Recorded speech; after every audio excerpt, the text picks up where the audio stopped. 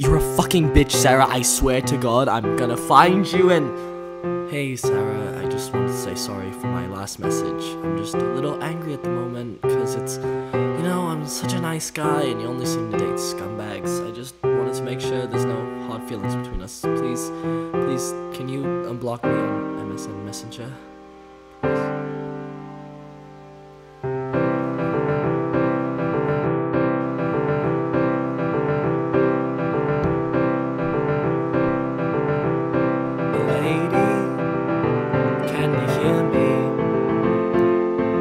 Don't block my number again.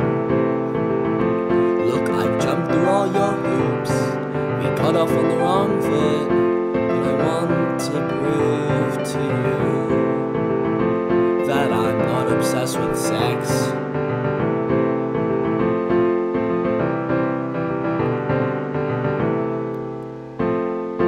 Left unseen, another visit to your Facebook gallery. This time not to masturbate, but instead to appreciate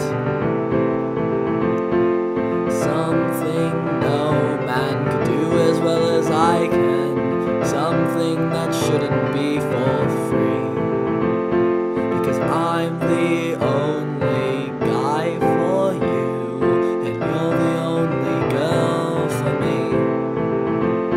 So why won't you show me your tits? That restraining order was a bit far. I mean, all I did was attach a tracker onto your car. It's not a felony, it's not even a crime. I just wanted to make sure you weren't seeing any other guys. And who am I kidding? A girl as pure as you would never go for a man like me, because you are what reality is made of, even the part that's gritty.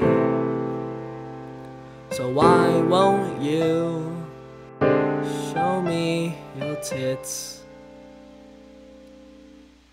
consensually? I'm a gentleman, what can I say? I'm also really mentally stable.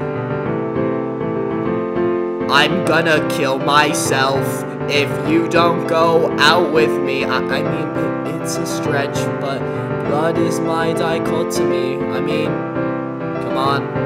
I wrote you a fucking song. I wouldn't have done that if you were an attractive woman.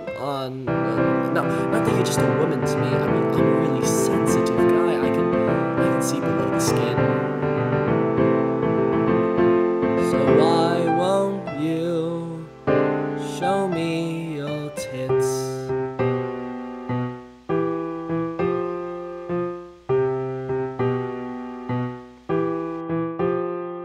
This isn't where it ends. We all make our mistakes, and the world will keep on turning, but it turns a lot slower when you're not around. I'll settle for a picture of your